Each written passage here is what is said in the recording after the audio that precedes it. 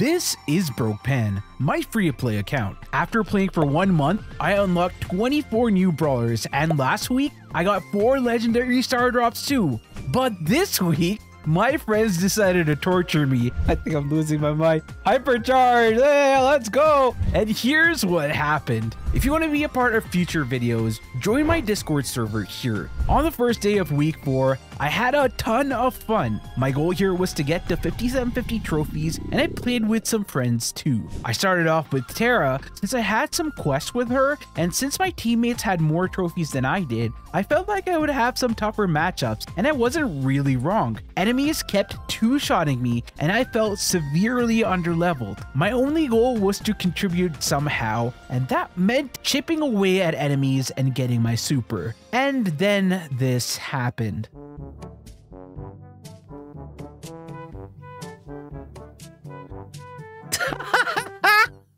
But my teammates helped me finish this one off. I got 7 kills that game, and the other 2 games, I barely contributed as my compadres went wild. I had a wipeout quest, and it was on Snake Prairie, so naturally, I took the Bandita. What I've noticed lately is that every account has 1 or 2 favorite brawlers that they get to a very high power level, and this made me feel feeble. Despite struggling a bit against some of the brawlers I'm supposed to counter, my team carried me to 300 on Shelly. I also forgot to check my surroundings, and that really cost me in another game. Shushu the Bull was super aggro this game, and they got a lot of kills, but also ended up dying a lot as well. The next few games were swell, and after finishing up my quest, my teammates left me and I was all alone. Safe zone called for Chuck, so I rolled with that.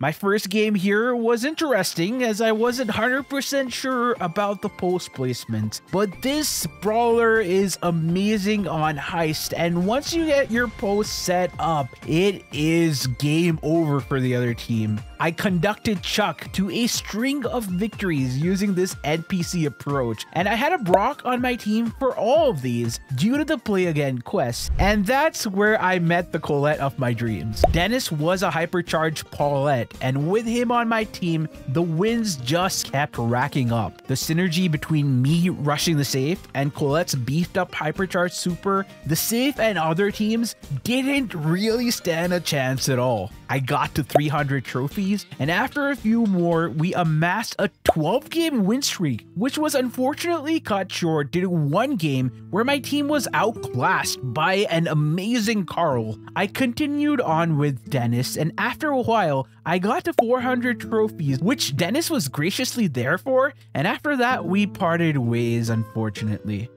From the free pass, I collected 50 power points from a super rare star drop, and from the trophy road, I copped 200 coins. On day 23, I set my sights on 6,000 trophies, and I'll tell you why in a bit. But before that, if you love this sort of content and want early access to it, become a channel member today, as it will help me a lot in terms of producing more content such as this for you. Bo was first on the docket since he had to get 100,000 damage. I upgraded him to power 4 so that it wouldn't take me as long, but with my teammates running hypercharge brawlers, it still took me a while to do it. The games were actually very easy since Minecart Madness had some good pinch points and good areas to drop your mines, and my teammates were running right on the map with the purple button. So yeah, there's that. After I completed Bo's quest, I moved on to Tara as she had the same task. So I started facing the same issues that I faced earlier, with enemies being so overleveled that I was getting two-shotted repeatedly. Honestly, playing with teammates seems to be a blessing and a curse. While they do know how to play the game, the higher overall trophies means that I face way stronger opponents as well. I wanted to actually contribute to the push, but my teammates were carrying relentlessly, and they even got me to 5,900 trophies rather quickly. After a few more games, I had my 300 trophy game with Tara, and this time I actually did something. I was able to get some double sucks and even some triple sucks with my super, and I actually managed to pull my weight once more. Next, I got my both at 300 trophies, and that was basically a game of me rushing around the map. To finish off the day, I hopped on to Nita. and a lot of games here were won by overpowering opponents, but some were also won just because of game sense. Nita is one of my favorite brawlers, and within a couple of games with her, I was at my 6,000 trophy game, which also went by in a breeze. I terrorized opponents for a couple minutes, and I hadn't even realized that I was at my 300 trophy game with her,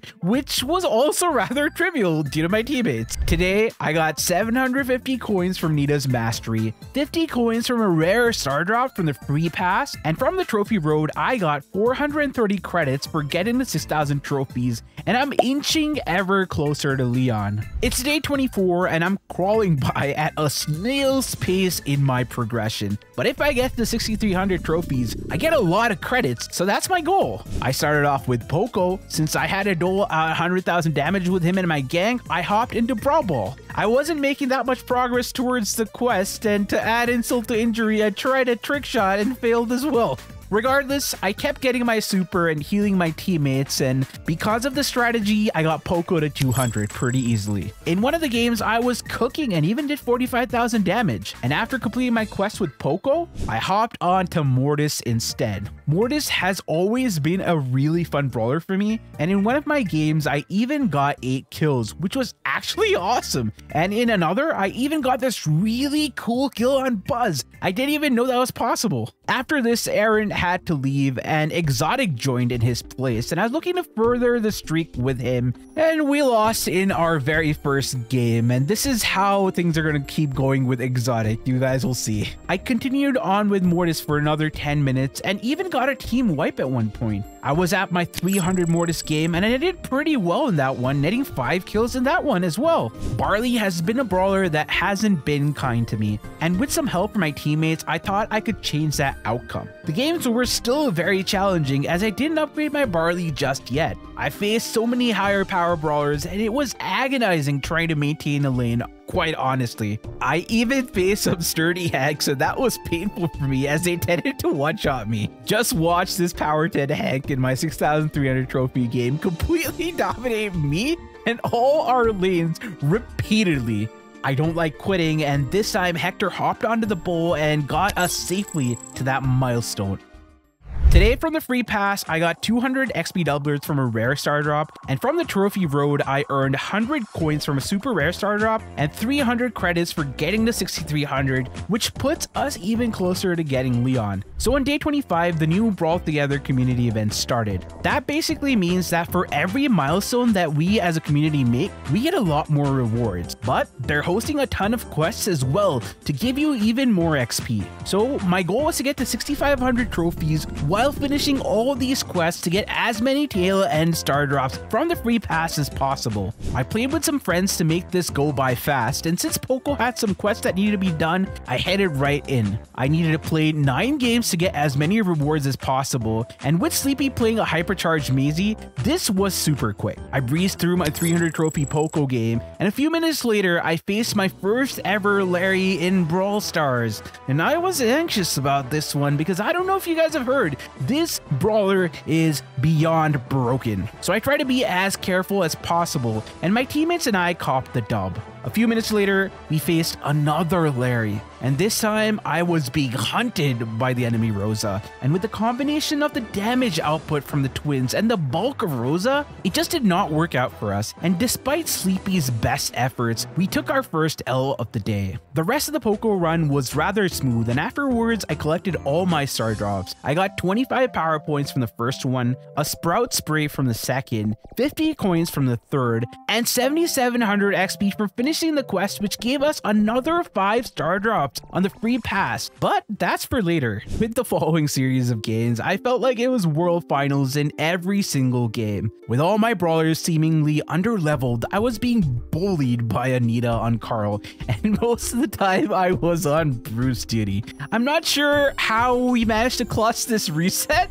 but that set us on a path towards the victory, but it was definitely hard fought, and I honestly think that calls for a sub. dub. Next, I brought out the B thinking that it might be slightly easier, but it was not. Every game was super scary, and somehow my team and I managed to take dub after dub till my 200 trophy game. I felt like we had it in the bag, but somehow I blinked and all of us died. And we also lost all of our gems in the process without there being any hope for a reset. But I didn't let that phase me. I tried again, and this time we copped the dub. Next, I got on my bow, and these games were rather straightforward. I really needed that reprieve, and honestly, we cruised all the way to 300 trophies. To finish off today, I took Rosa out, and with a couple wins, I was able to get my account to the goal for the day. For all this toil, from the trophy road, I got 25 power points from a rare star drop, 200 coins for getting to 6,500 trophies, and from the free pass, I received 50 power points from 4 super rare star drop, 100 XP doublers from a rare star drop, and 100 coins from a super rare star drop. On the 26th day of my free-to-play series, I wanted to hit a milestone of 6,750 trophies and get a couple brawlers to 300 as well. I started off with 8-bit since I had a 15 enemy kill quest with him, and my teammates didn't let me get any kills for a couple of games. But after clearing my 3 wins on Gem Grab, I swapped over to Brawl Ball thinking that I might have a better chance. That was a good decision as I got 6 kills in my very next game. A couple minutes later, I finished the kill quest, but I found out that Sleepy didn't know that auto-aiming a ball equals a goal. How did he not know that? Oh, it's so funny. My 300 trophy game on 8-bit was also pretty simple, especially since our Sandy Zemp used his stun gadget effectively to net us a lot of goals. I swapped to Brock as I had a 5 win quest with him, and yes, he is underleveled, so I needed to be very careful or risk dying often. With Rocket Rain, Brock Super, I was able to break down a lot of the opponent's walls and made the matches go by even faster in Backyard Bull. Luckily, I was able to connect my shots quite a lot, and even my super, so I wasn't completely a dead weight for my team. And on my 300 trophy game with the Riz God, I did alright, except I messed up a wall break here and got my super baited by a stool, which was, I guess, hilarious, honestly. Regardless, we got the goal, and then I moved on to the conductor to cap off the day. I upgraded him from power 6 to power 7 and chugged my way onto bridge too far, but right into a path of a double Jesse and Edgar team. This seems scary since one of the Junkers was already running their hypercharge, but after trying my best to get set up with Italiano, it went off really trivially, and I managed to get to 6,750, which was the goal for the day. For my troubles, I got 100 coins from a super rare star drop from the trophy road, and from the free pass, I received another 50 coins from a rare star drop and the fidget spinner gadget from a mythic star drop, and from the Brawl Together community event, I received 100 power points from an epic star drop, so that's a lot of progression. I had the most fun and the most pain in Brawl Stars on day 27 of this free-to-play series. The goal was to get to 7,000 trophies, and I had to kill 15 enemies with Rosa. Since my Rosa was underleveled, she wasn't as bulky and she didn't quite pack a punch either, and getting those kills was rather hard. After a few games of torture, I managed to get to 6,800 trophies, and struggling on with a few more, I got Rosa to 300, but I was still not done with my Rosa kill quest. Sleepy just did not want me getting any kills whatsoever. I had 3 straight 0 kill games back to back to back. At this point, if I got a kill, I started celebrating. Yes, yes. But unfortunately, we ended up losing a match, and then my teammates wanted to torture me even more. They brought out the 800 plus trophy Colt and Kid combo, and my poor Rosa had to figure out how to get any damage without dying. I don't know how I managed to struggle and strive and somehow managed to claw together 1 kill in 3 games, and then I lost it.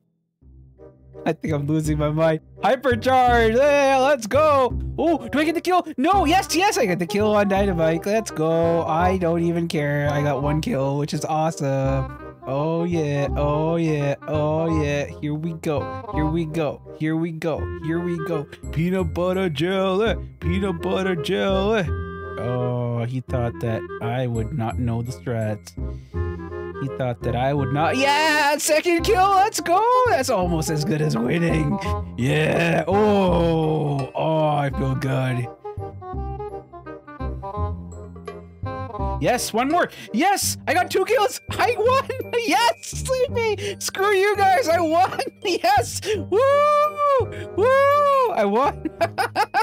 Anyway, after 40 mind-numbing minutes of just Rosa, I hopped on the Primo and the games were still very difficult. I was barely able to survive most of my matchups, and honestly, this feels like Brawl Stars on hard mode. After a 2-loss streak, I got some wins back and finally got the Luchador to 300 trophies. Next up was B, and with her, my account got to 6,900 trophies quite easily. I did have a very sketchy game where I faced a double buzz comp, and that was so frustrating as they just kept stunning me repeatedly, but luckily it ended in a draw. In my 300 trophy game, since we were very underleveled, my team and I faced a very difficult comp. Hank and Jackie just have way too much HP for the damage my team was outputting, and honestly, we got completely folded like lawn chairs. Luckily, I was able to try again after a few games, and at least that was a dub. I took out Colt for my 7,000 trophy game as I needed a breather, and Colt did pretty okay all things considered. For all the torture I was put through today, I earned 200 coins from the trophy road and another 100 coins from a super rare star drop. It was completely worth it, right?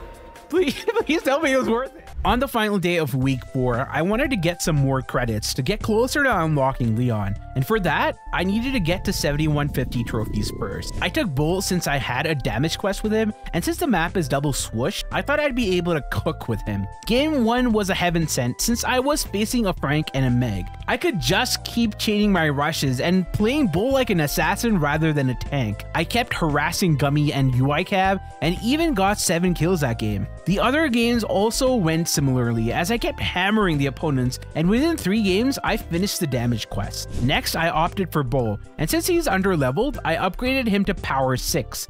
My team had a really good comp with Bull, Mandy, and Piper on Shooting Star, and honestly, Hector was cooking on that Mandy. He got so many kills on Wipeout, and Exotic and I also contributed a bit with my mines and his damage output too. 10 minutes in, I had my 7100 trophy game, and honestly, I didn't do much at all. We then moved on from Wipeout to Brawl Ball, and I took Barley. I haven't had the best luck with this brawler, so I upgraded him to power 3 for a little bit more spiciness. Right off the bat, we had a terrible comp for this map with both Barley and Grom on the same team. We did not cook. We got roasted instead. Miko and Kid just kept harassing us repeatedly, and predictably, it was a loss.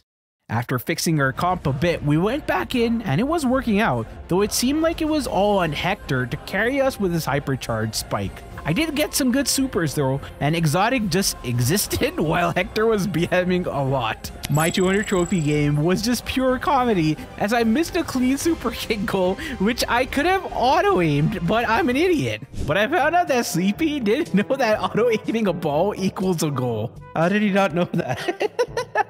Oh, it's so funny. And then we as a team started doing trick shots only, and we missed a lot of them. With Hector gone, Zemp took center stage, and this man just kept going crazy with the recall. He made his holiday getaway on the top right corner of the map and just kept harassing multiple teams. It felt like it was Zemp's world and we were merely spectators. And after a while, I got to 7250 and I collected my final rewards for the week. From the free pass, I got 100 XP doublers from a rare star drop, 200 coins from the epic star drops from the Brawl Together event, and 500 credits from the trophy road that puts us very close to getting Leon. Thanks to Exotic, Sleepy, Shushu, Zemp, Hector, Froyo, Star, and Aaron for helping this week. Unfortunately, I didn't get any new brawlers this week, but I'm hoping that changes in the coming week. If you missed the last episode, you can check it out here. And remember to use code PEN in the Brawl Stars shop.